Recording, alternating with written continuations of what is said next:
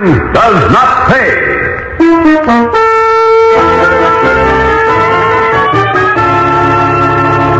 How long are we going to hang around here, Stan? I'm giving him 5 more minutes. Nice wood, nice bricks, lovely roofing. They'll look good on a school and better on the kind of house we're investing in. What's the laugh?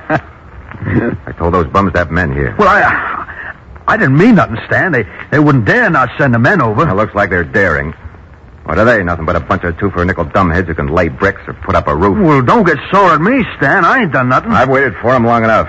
Come on, Hod. We're going places. Anything you say, boss. I say we're going to find out who's running things around here. And if the answer ain't Stan Dawson, somebody's going to get hurt. Somebody's going to get hurt. Bad.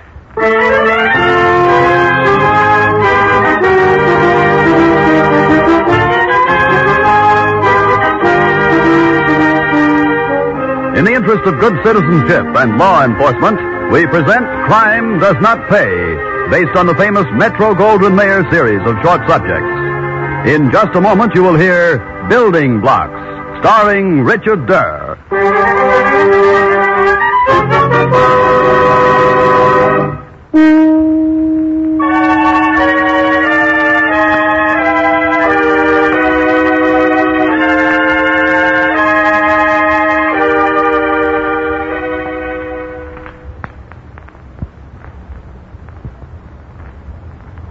Now, Crime Does Not Pay, starring Richard Durr as Stan Dawson in Building Blocks.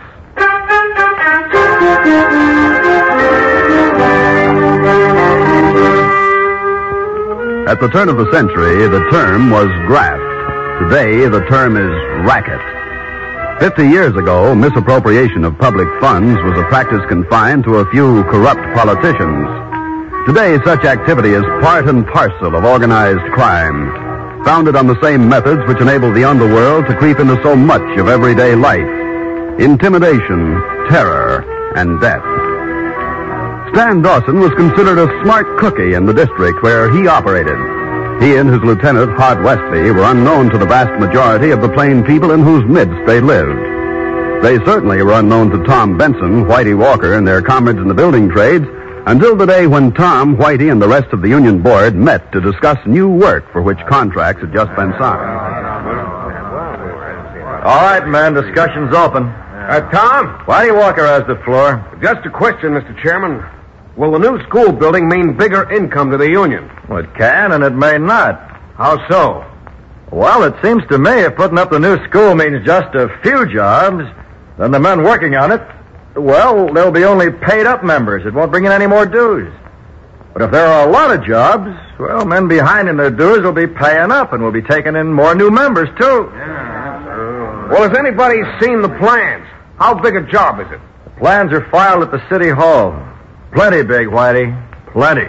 Then it should be good for a lot of people. If you're talking about the new school, it'll be good for you. If you fellas do like I ask. This is a private meeting, gentlemen. Strangers are not allowed. Get him, Hod. Strangers not allowed. Yeah, get him. The big shot. You want to see us? Wait outside. Shut up, you. You heard the boss, didn't you? I said shut up.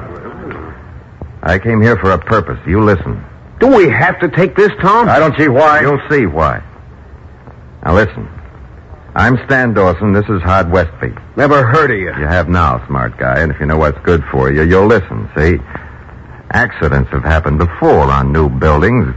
Guys can get killed on scaffolds. We don't have to listen to your threats, Mr. Dawson, whoever you may be. Sit down, shut up. I'm the chairman here. Now get this. I'm running the building trades racket in this town, see? Okay, you get it now, do you? Well, get this, too. I'm declaring myself in on the new school. Truckman's organization has learned its lesson. They're cooperating with me, see? Tell them, Hod. A truckload of bricks can make an awful mess of a man. When the steering gear goes bad, all of a sudden. Understand? Okay. So here's the pitch. The truckers will see to it that I get the building materials where I want them. You characters are going to see to it that I get the labor to build me some nice places out of that material when and where I want it. Everybody on the school job donates 1 day's work to me, Stan Dawson. You'll be on the city payroll, but you work for me. You work for me, that is, if you know what's good for you. I'll let you know when and where. What you so surprised about? Look at them, Hot. A real bunch of dummies. They never heard of this racket before.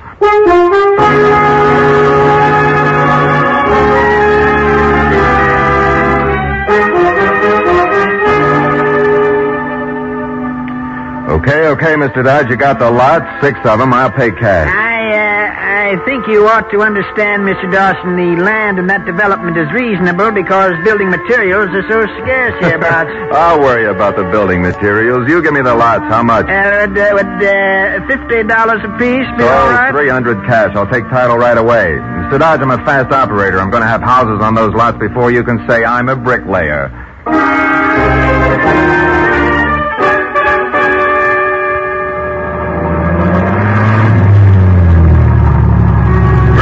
Lumber, Mr. Dawson. Robin, any place. The carpenters will take care of it for me. Okay, Mr. Dawson. They usually like the wood off in one corner of the lot. Like about here? And start unloading. Hod will give you a hand, won't you, Hod?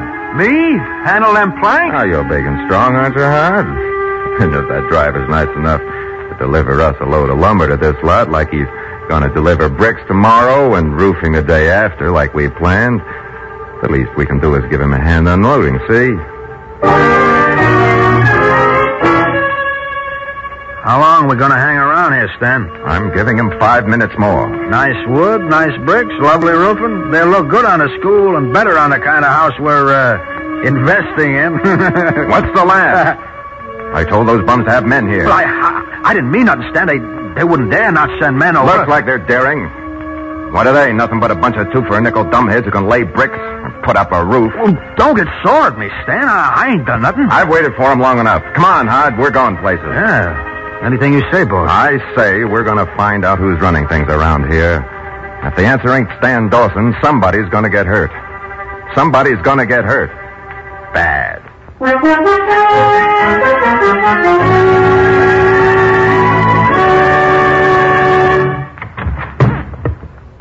Okay, Benson, you too, Walker. Oh, it's you, Dawson. Why don't you and your hoodlum shut that door, Dawson, with yourselves on the outside? Still a wise guy, aren't you, Walker? Wise enough not to play ball with bums like you? Should I let him have it, boss? Not yet, Hod. But he'll learn. They all do. State your business, Dawson, and you know get out. my business. I want this union to assign men to my jobs. Are you prepared to pay the regular scale? Are you kidding? Look, Dawson, we're not sending any men from the school job over to your lots on city time. Get it through your thick head. Save the name-calling, Walker. We've got special treatment for characters like you. I've been laying bricks for 20 years. Hoodlums don't scare me. Let me have him, I'll boss. handle this. Now get this straight, Benson. I bought me some lots, see? The truck drivers got sense. When I tell them 1 load a day gets delivered to my lots, by mistake, they do like they're told. So I got all the material I need. From roofers to plumbing, from flooring to electric fixtures. The city will never miss the stuff. Now, I want that material put together into houses on my lots. I want your men to do that building 1 day a week each while they're on the city payroll, period. Get those men on my jobs, Benson, and I ain't kidding. That's all. Come on, Hod.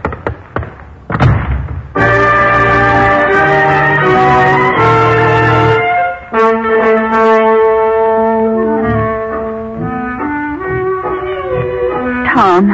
Yes, dear? What's wrong, Tom? Nothing, Grace. Nothing. And what'd you do that for? Because I want to talk to you, dear. What about? I want to know what's been on your mind these past few weeks. Well, not a thing, Grace. Not a thing. That's not so. I've been married to you for 15 years. I know when something's wrong. Is it the school job? School's going up fine. Lots of men working. Good thing for the whole town. Is there graft, Tom? I I suppose so. The city contract. But I thought you and the union were going to fight graft, Tom. We are. But No but. there is. Someplace. There's something wrong, and I mean to find out what it is. I'll get it. No, dear. no, I'll go. Very well, Tom, but you don't get off that easily. Hi, Benson. Yeah, hiya. I'll see you at the office. You'll see us here. Now, Keep out of my home. don't be childish, Benson. That's better. Nice of you to invite us in. Yeah, real nice. What do you want? Workman, on my house. You know that, Benson. Is anything wrong, Tom? Oh, excuse me. You can stay, lady. Yeah, you can stay. Grace, go back into the living room. I said she stays. But I don't understand. Not necessary, but it is. You see, Mrs. Benson, your husband is refusing to cooperate with the Building Contractors Protective Association, of which I happen to be president. And my friend here is executive secretary. The Contractors Protective Association? What's that? We protect contractors against unions like your husband's that refuse to let men work on certain jobs. Tom? You don't let men work? Well, that's not You right. don't understand. This isn't a legitimate job. But the contractors. You better tell me, Tom. Go on, Benson. Tell her about it the way you see it. This man has stolen building materials from the school job. He wants the union to send men over to build for him while they're on city time. Well, that's stealing, too, and we'll have no part of it. So this is why you... Tom, I think these men are leaving. That's only your husband's way of telling the story, Mrs. Benson. Oh, I think you'll see it all differently. In a few minutes. Let go of me. Take your hands off my wife. Work him over, huh? With pleasure. Why, you... Hold still and quiet, lady. You're not supposed to know. You dirty, rotten thing. Your breath. You need it. Oh. Tom. Attaboy, Hart. No. Kick him. Break a rib or two. Well, that do it, boss? Yeah, okay. Tom, darling. Shut up, you. I want your husband to hear this. I'm going to say it only once. Now, this is an order, Benson. I want men on my lots. Get them over there. Understand? No men, and your wife gets what you got, with trimmings. In fact, get over to my place yourself, Monday, a.m. That's all. You know what's good for you. You'll do like you're told. Let's go, Hod.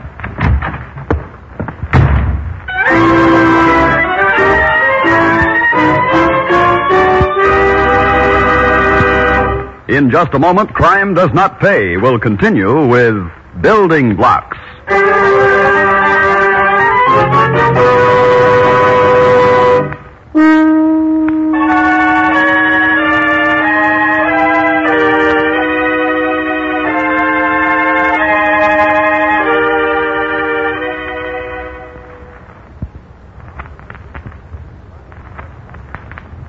Now we continue with Crime Does Not Pay, starring Richard Durr as Stan Dawson in Building Blocks.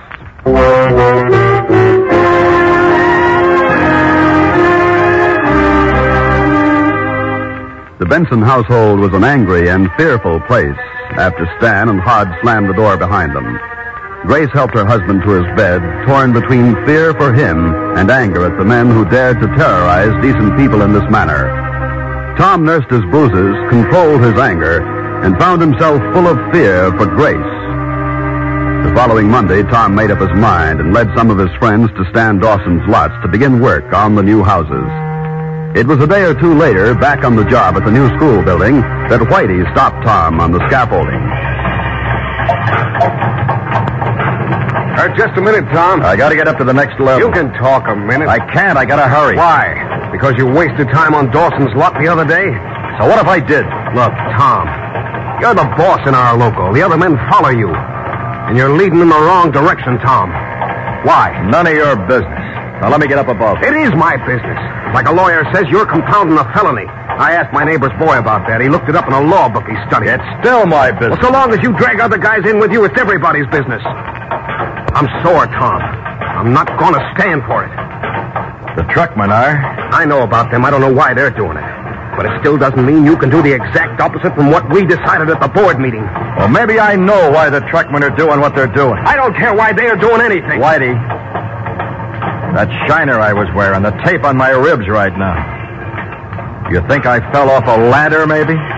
Maybe you did. And maybe I took a beating. It wouldn't be the first time. In the old days... In the old days, I didn't have a wife. Look, I know Grace, Tom.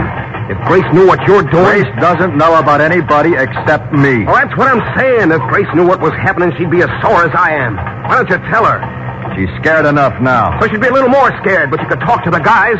They'd go along with you. They got families, too. That's Tom. I think you've gone chicken. Well, you can stock this in your craw for what it's worth. No two-bit hoodlum is going to make Whitey Walker do anything he don't want to do. Take it or leave it.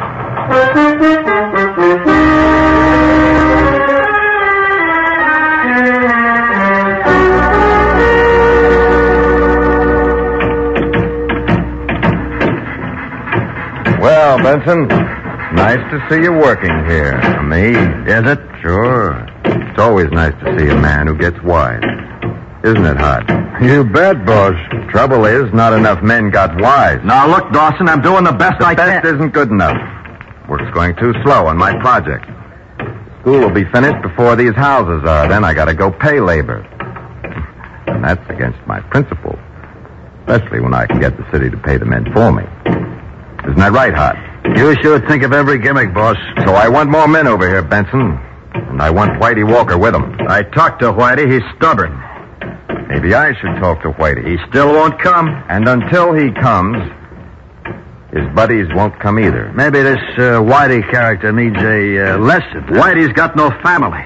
You won't get him like you got me. Look, Benson, I'm through kidding. I want a real crew on this job tomorrow, understand? I'll try. I can't force them in. Okay, so you can't force him. But if Walker learns his lesson... Oh, no, I don't know. No, but I know. Come on, Hod. School's gonna begin. For Whitey Walker. Today.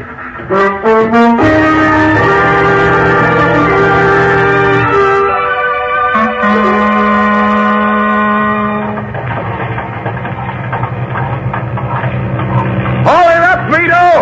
Another couple of buckets of the hot stuff and we'll have the roof pretty well finished. Hot stuff, eh, Walker? Beat it. Non-workers ain't allowed on the scaffolding. Ah, but we're tourists, Walker.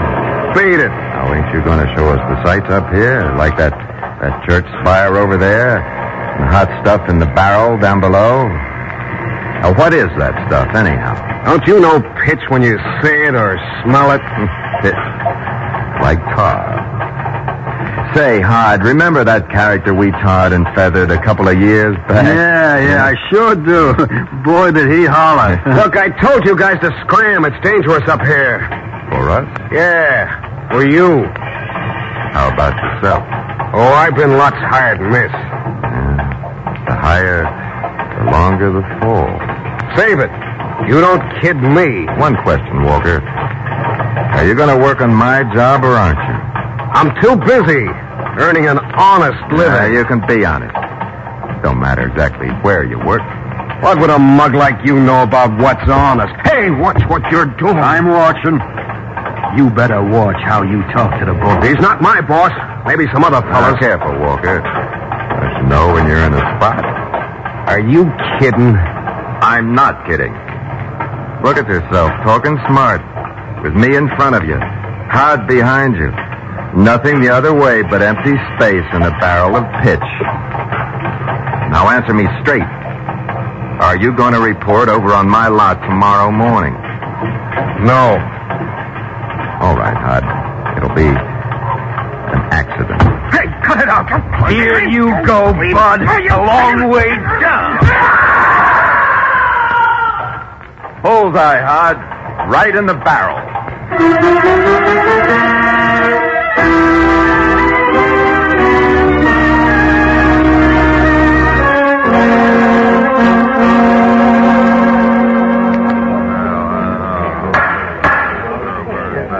Friends, the first business of this meeting tonight is to discuss the funeral arrangements for Whitey. Any questions before we start? Yes. I've got a question. Bob Harvey. I understand Whitey was your friend and all, but I'd like to ask why Mrs. Benson is present tonight. Our board meetings are private, aren't they? I'm glad you brought that up, Bob. Will you let my wife tell you why? Thank you. Grace? Gentlemen, I asked Tom if I could come tonight because, well, Whitey was our best friend. We both feel guilty about his death. Well, an accident can happen to anybody in our work, Mrs. Benson. Accident? To Whitey? He was as sure-footed as a cat. The scaffold was as safe for him as the sidewalk is for me. Are you suggesting that Whitey's fall was no accident, Mrs. Benson? I know it wasn't. Tom knows it wasn't. That was no more accident than Tom's black eye and taped ribs were an accident. And Tom got those in the front hall of our house when Stan Dawson and Hod Westby paid us a visit one night. Tom, is that why you said it was okay for us to work over on those lots? Well, I had to. They said they'd hurt Grace. I should have called their bluff. Whitey'd be alive today. You should have told us. Since when can hoodlums like Dawson pull stuff like this on decent working guys? I move we turn him over to the cops. But there's no real evidence. Only my word that Dawson threatened to teach Whitey a lesson. But you can get the evidence. Get it? How? You can find a way. If you'll think about it, you've got to. You know what they'll say about your union. Racketeer controlled, all that if you don't. There must be a way to get Dawson and Westby, both of them. I won't rest. Whitey won't rest until you find it.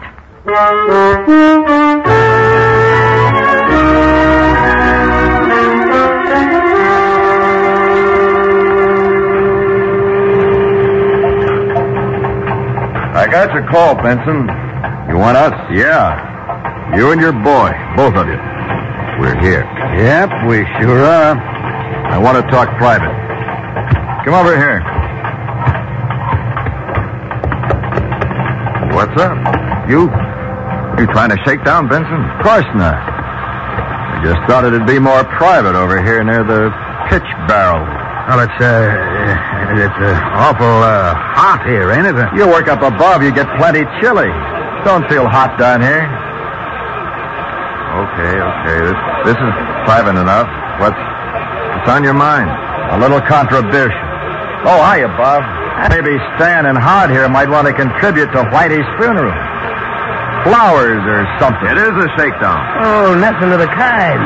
I saw you talking to Whitey the day he fell. We thought you might want to send regrets. You must have been friends of his. Hey, what's the crowd collecting for? I don't see no crowd. Do you, Bob? Hey, what gives here? No, Tom, I don't see anything. Just the guys I work with who kind of miss their buddy. Of course, they've got their tools with them. Hammers, chisels, trowels. You know, Stan, that a trowel has a mighty sharp point? And I sort of seem to see some bricks around, too. What do you think you're doing now? Oh, nothing. Just pushing your back toward the pitch barrel and the fire under it. You dumb. Hey, he's got a gun. He had a gun. Now he's got only a busted hand. I'll take care of you, all of you. Hey, quit coming. You'll get me burned. You get me burned. You want to go into the barrel hard like Whitey did? Well, what do you want? I didn't do nothing. Stan pushed him. Stan did it. Will you tell that to the cops, Westby, will you? Yeah, sure. I'll talk. Don't hurt me. Don't hurt me. Okay. Stay where you are. Vito, Riley, Matt, hold these mugs while we call the cops. Okay. Everybody else, back on the job. Come on, man. Three of us ought to be able to hold two of these. 3 of us, that is, and a barrel of pitch.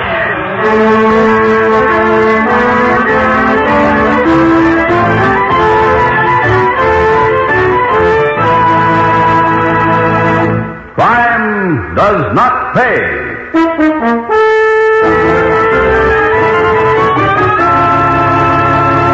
Richard Durr, who starred as Stan Dawson in Building Blocks, will be back with you in just a moment.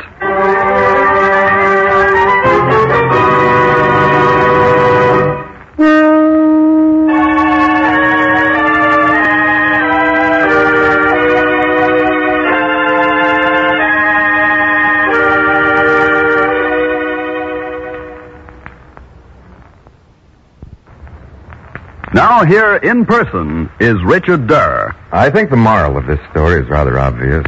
As it happens, it does not lie with Stan Dawson, although his kind are all too numerous everywhere. To me, it lies with Tom Benson and his friends. Whitey had to die before they realized the truth, that when the decent folk like you and me play along, even a little, the costs skyrocket in terms of money, graft, taxes, corruption, let alone in terms of self-respect and even of life itself. Sometimes it takes too long for the decent citizens to become aware that for themselves as well as for the criminal, crime does not pay. Thank you, Mr. Durr.